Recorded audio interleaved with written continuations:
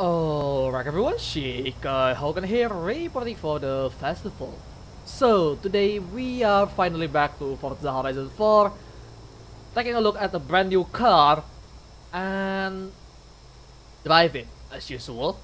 So, today is a very special one because apparently Forza thinks it's funny to make you race in the middle of winter with a rear-wheel drive car on S2 class with a lot of power. Yeah. I'm talking about the race to get this particular car, the brand new car from 2020, the new world breaker, the Koenigsegg Jesko. Yes, that's right, this car last year break the world record for land speed of the car of 311 miles per hour. So that means that's around 500 kilometers, I believe. Let me have a calculator here. For that, I'm going to have a look at professional work because it's just works, okay? Alright, how much is it? 311 miles per hour. So yeah, just above 500 kilometers. Yeah, car company finally make it beyond 300 miles per hour. Would you believe that? If we said that like 10 years ago? No way you would believe that, but we finally break the 300 miles per hour. Not we, the car company, because we don't do anything. We just watch them doing it. But seriously, that is a really far technology advancement, alright. So yeah, really seriously, congrats for breaking 500 kilometers per hour. That is really tough to break, trust me.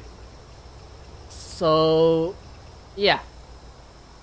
Anyway, let's talk about the car here. This is the Koenigsegg Jesko. It's an S2 class, and I don't think it's the same spec. No, the engine is still the same spec, but some stuff is not exactly the same spec.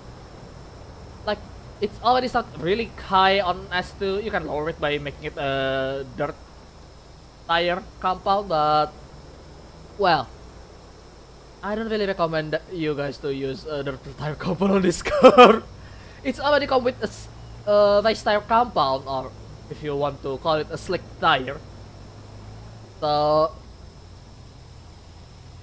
it's already really grippy, but not as grippy as I want because it's still really crazy. So yeah, let's have a look around here. This particular livery here, okay, is created by Salt Shaker 4145. And it's based on Yuyuko from Touhou. Not sure which one, but oh my god, the snow is flooding everywhere right now, so it kind of ruins the paint job. But you know what? I'll try to show you the best. My god, there is so many snow on this thing. Wow. Okay. So as you can see, let's just from the side immediately. Yeah, this is not the best. I'm going to clean it up a little bit here from a bunch of snow. Is it cosmetic damage? Thank you very much. Yeah, very professional work. Very professional work. Oh my. As you can see, on the right side and on the side we have Yuyuko's face stamped on the car, and surprisingly really well, even though there is some contour, a sexy contour from the car itself. Yes, I know this is not how it should look like from the factory, but well, I like Itasha, so I do what I want. So yeah, it's right there, and as you can see, there is a small indicator here because it's mandated on America. And the brake caliper is paintable, so you can paint the brake caliper on this car. And yes, you can't really change it. It's already on race setup. Like most of the stuff on this car is already on race setup from the factory. At least in this game, that's how they say it. But yeah, it's just that the factory setup from the car is really crazy already. And yes, they have a specific setup for the world record, the speed world record, but I'm not going to do that. I'm just going to drive it and make it for racing. And on the top, it's not much really, just bunch of lines, but it's not bad. And there is the site that you can find the artwork that it's based on, which is pretty rare for a lot of artists on this game. Livery creator on this game making credits or making a pointer where you can find the real artwork, but sometimes they're just making it from scratch, but other times they do make it based on someone else. So this guy is very nice. Soul Checker is really nice to provide a resource so you can find the real artist and you can maybe appreciate the artwork in a higher resolution. There's the artist, it's Kurone God damn it. Kurone Konero. Kurone Kone underscore throw. Oh my god, so hard. That's a tongue twister, isn't it? Oh, I like that. And yeah, there is that there, and well, on the rear, let's go on the rear. We have this big wing. It's an active arrow, by the way, as you can see there. And on the support beam for the wing, yes, this is not spoiler, this is wing. At this point, it has the Koenigsegg logo, which is really cool. Koenigsegg badging, and yes, the ghost as well is there. There is a history on that, but you can find about that history on the internet. I not exactly remember what it's all about, but it's a really interesting history because they used an aircraft hangar for their factory. Yes, there's a lot of carbon fiber on the wing as well, and some wing paint here. This is an active arrow, by the way. You'll see it in action when I'm driving fast, hopefully. So yeah, hopefully we can see that. The rear is really crazy as well. It has a really big hole, and the badge Jesko is attached to the mesh there. And this big thing here is the exhaust. Yes, that's right. Exhaust just not always comes always in a circle. Well, then again, supercar, hypercar stuff, you know. It's interesting to see this car manage to break through 300 miles per hour. That's really crazy. Bugatti also managed to do that, but the guy on Koenigsegg just one-upping it almost immediately. But that's really good because they're competing each other. I really love them competing. Even though I don't really like the Bugatti grill that much. I mean, I'm sorry, but I don't really like it that much. But, you know, overall, the Bugatti is just nice. But, honestly, Koenigsegg managed to make it look so sexy. Look at that curve. It's just so good. Whoever designed Koenigsegg is really lovely. And yes, there is the upper roof as well there. You can see the engine right there, and there is the suspension setup there as well. Car has a built-in roll cage as well, so that's why there is no option in Forza, I think. I don't remember about that, but yeah. I didn't really tune up that much on this car. Like, it's already high up in there, and I cannot really add more power because the other option is to add the engine power, which I don't do. And so this comes from the factory with the power of 954 kilowatts, and there are some minor adjustments, so probably it's not exactly from the factory in terms of the wakes and stuff, but torque is 1198 Newton meter, which is kind of troublesome for a rear-wheel drive to corner, to be honest. But it's fine because this car focus is speed, not corner. Even though I don't really like that. And the weight, I believe I reduced it by 2 kilograms. So it's 1418 kilograms. For factory, it's 1420. The front displacement is more or less the same. The weight distribution is always more or less the same. So yeah, and you can get this from the seasonal playlist this week, which gonna ends tomorrow. Yeah. Get it yourself fast. So anyway, since this is a high-speed car, right? Oh, by the way, how many gear does this thing have? So I kinda forgot. It has 9 gear, by the way. Crazy, I know. Like, all this time I know stick shift only goes to 5, maximum 7 for some German cars. But this car doesn't use stick shift, it uses pedal shifter. But is it dual clutch? I don't know. But it's one hell of a car. And it accelerates really fast. Even for in this game, it accelerates really fast on high speed. So this car will fight something like Intensa Emozione, the aerial atom, because it counts as extreme track toys, and I believe it's legal on the road, so it's something, alright. Like sometimes extreme track toys won't be legal on the road, like this Vulcan here. This car are not allowed on the road, by the way, because it doesn't fulfill the road regulation. But some others will be allowed on the road, like most of the car, like hell. Apparently, oh wait, this is all out. I see, but let's see. Filter.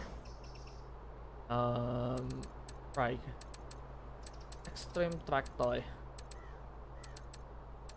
Extreme track toy.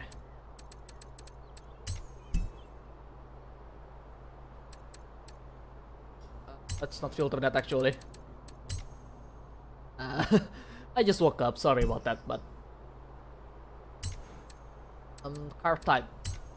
So yeah, as you can see, something like the Vulcan AMR Pro. Maybe what else? I'm not sure. Why do I have 2 MC12? But some of the car, even a spec for a race car like this Diablo GTR. Hell, this one is only available in the factory right now. The Volkswagen Motor IDR, electric vehicle, by the way. Don't really like the sound. There is none of it. Oh yeah, that's like this Ferrari FXX. It's also only allowed on the track, I believe.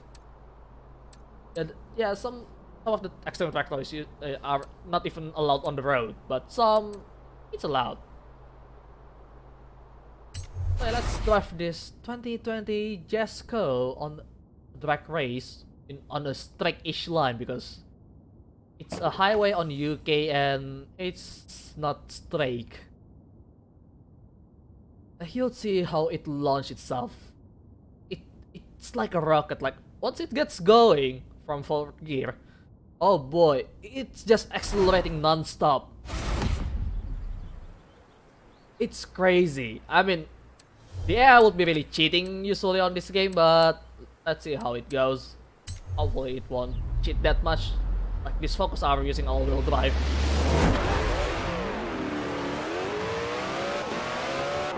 As you can see, Active Arrow is already doing the work now to give some downforce. Once it hits a certain speed, I believe it will be trying to straighten up to give more stability instead of downforce. But yeah, we're already on 300.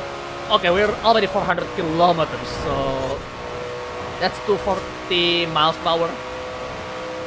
This is not a world record breaking, but it does its jobs really well.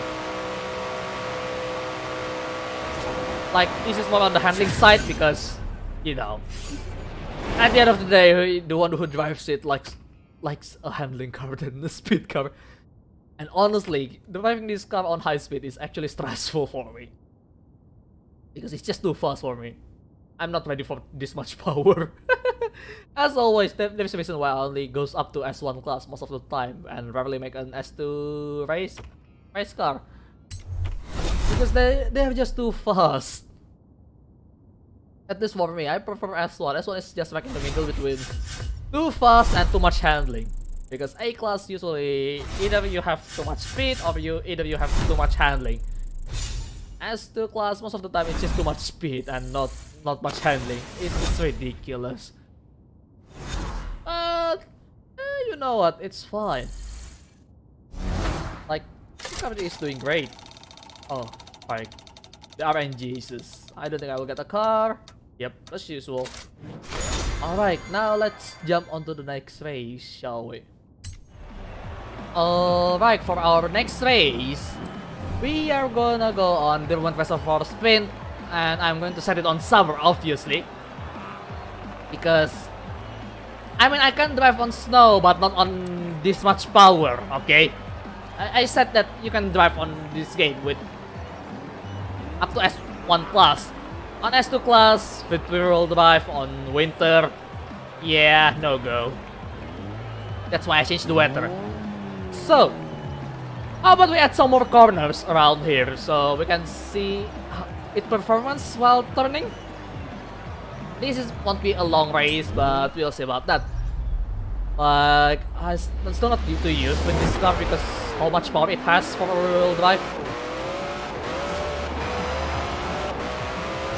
And it still kind of want to fly around the crest sometimes because it's not enough downforce for this game apparently. Even though the car has a good amount of downforce. Well, not really because, you know, speed record and I haven't done the downforce that much, so yeah. Yeah, it's really nerve-wracking. Even the AI kinda goes out of control sometimes. Oh yeah, that's too fast. Oh, I'm sorry, Mr. Unexpect. I didn't mean to break the car.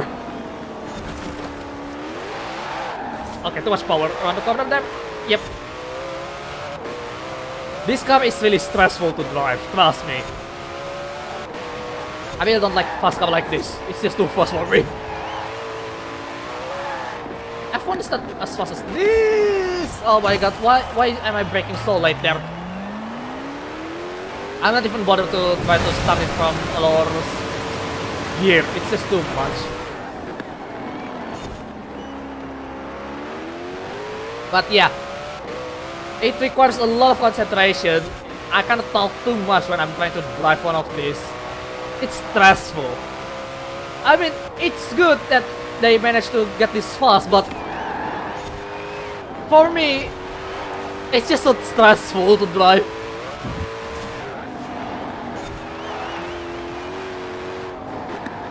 So yeah, I know I'm not driving really well, but I can't blame the car as well. This is just my ability. It's way beyond my limit. S2 class, I really hate to drive it, honestly. It's just too fast sometimes.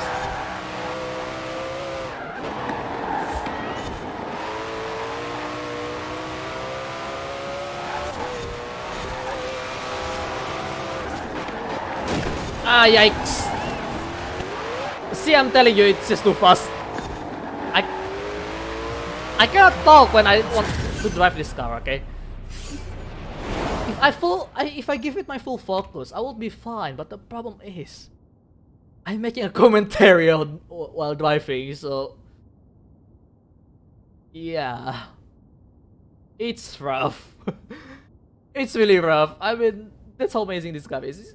I mean, I like it because it's so good in terms of speed, but at the same time, handling it's too much for me. Like, I am not ready for this amount of power, alright? Especially on rear-wheel drive. Even it's already used the race tire and it's still really finicky to handle. Like, holy shit. And that's make it even worse because on the next one, we're going to go on the handling track of this game. Because it's a possibility. Oh boy, can't wait to die. Yes, that's right, the final race will be on Grindel Club Circuit. I'm killing myself on this track, to be honest, with this car. Seriously, this car is not good for handling, alright. It's designed for straight line, not exactly for corners. I mean, it will be nice for corners, I guess, but extra skill required. And I don't have enough skill for that. So let's see how this goes. Car is fast, yes, but corners? How about corners? How about corners? Oh boy. And this place is really tight too, so... Alright, I'm not going to try to downshift there. Oops. But the Illustrator is really nice, even though you're outside of the power band most of the time. But still, I'm keeping it on 5th gear, so it felt like a bit longer in terms of gearing because this car is just too fast. So it flies a little bit there. That's not good.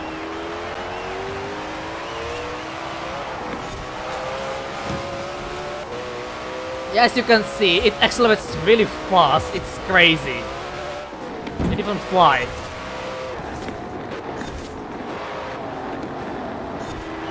I'm just trying to drive it as safe as I could because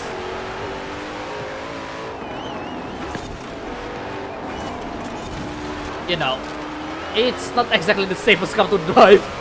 But then again, supercar. Yep. Too much. That one is on me. Not the car, that was on me. Because you cannot hesitate with this car, but the problem is it gives a lot of hesitation.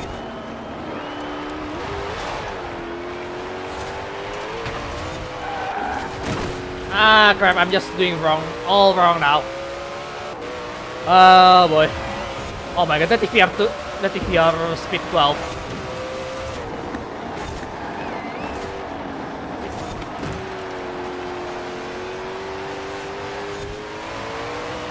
It's really harsh. This car is really harsh to drive.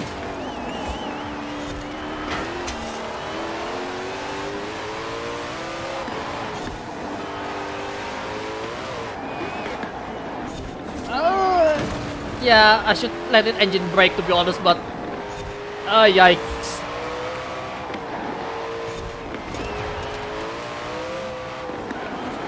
Good thing a lot of the Switch guys just stays with this car. I'm pretty sure if they try to drive it, they won't even be able to drive it. Trust me. You know what? I want a rematch. But this time, I'm not going to talk. Because I'm pretty sure I could do better. In 49.1. Yeah, not good. That's not good. We're slower than the AI. Somehow the Ford Mustang is on the top spot. Oh well. This time, I'm just going to make it special. I'm not going to talk during the race. Hopefully I could make it better. Who knows, so... Here we go.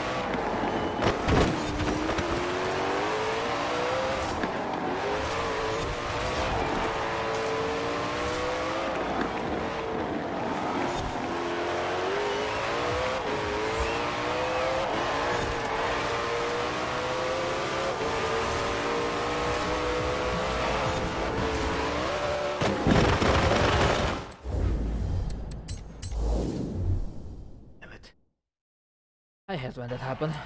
I'm a bit too greedy there. Let me retry.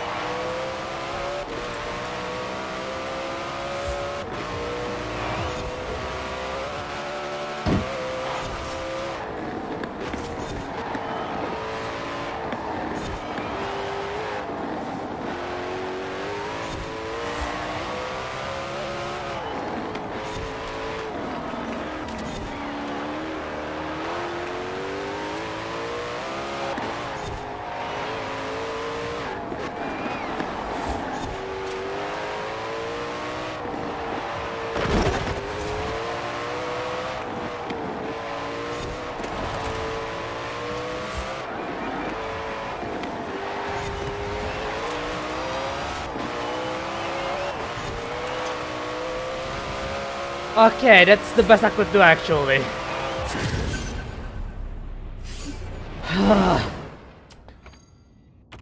Oh, that's really stressful. See? I have a better time. 57.6. Even faster than the first place. It's really stressful. I could have gone to first place, but the last one of the corner actually I hit the destructible object and it slows the car down immediately. But you know what? I'll take it actually. 57.6. I still get points if this is an F1 from last year. So, whew, that was really rough. That's a really rough drive for Rike. But you know what? Not bad. I mean, if I could get that much time with a rear-wheel drive car, I think I could do better if it's much nicer in terms of handling. This car is just too wild for me. It's way too wild. But you know what? I kinda like it actually. I kinda like the adrenaline, but I hate it for commentary stuff because I cannot talk. I cannot talk at all if I want to drive good. I have to focus all of my body just to make sure I can maneuver correctly, and I still make mistakes. Oh, then again, rear-wheel drive on this game is kind of rough. Don't know if it's on simulator like Assetto Corsa, but you know what? It's a great car. You cannot deny its existence at all. It's a really great car. It corners okay actually. Just have to handle it nicely because I only make the giving as long as I could and it's still kinda hard to do. Oh well. It's a great car, the Koenigsegg Jesko from 2020. Congrats to Koenigsegg by the way for finally managing to go beyond 300 miles per hour. Congrats to him. Alright everyone, Jesko Absolut here reporting for the end of the world. I mean, the video. Hope you guys enjoyed today's content. If you like it, feel free to activate that like button. If you want to see more of my content, you can put a mark on my head with that subscribe button. And lastly, any kind of support and feedback would be really appreciated. So, thanks for watching, and remember, I'm keeping my eyes on you. Keep on living, buddy.